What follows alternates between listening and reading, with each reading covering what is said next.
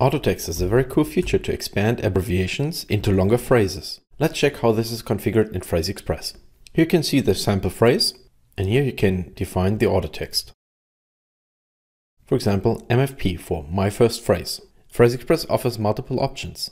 If you change them, you get a description on screen. Let's try this option. The autotext is expanded if you type in the last character of the description immediately.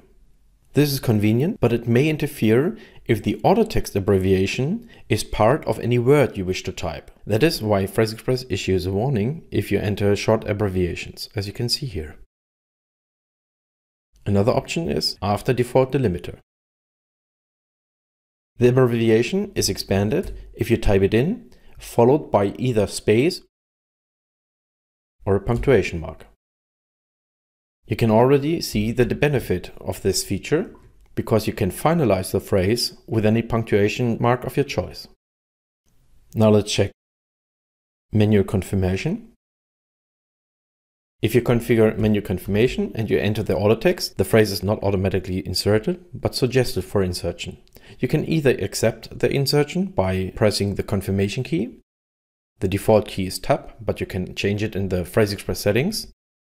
Or you can continue to type and ignore the suggestion and it will disappear automatically.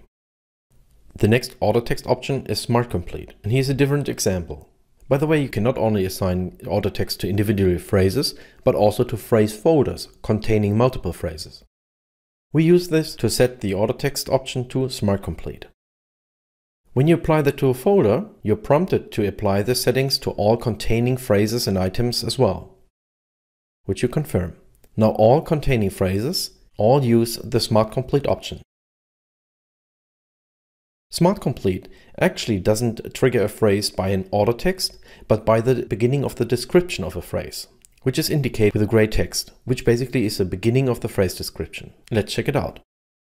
When you start typing the beginning of any phrase, they are offered for auto-completion, and you can either continue to type to narrow down the selection, or you can choose the right phrase with the arrow keys or with a mouse. Then press the confirmation key to execute the phrase.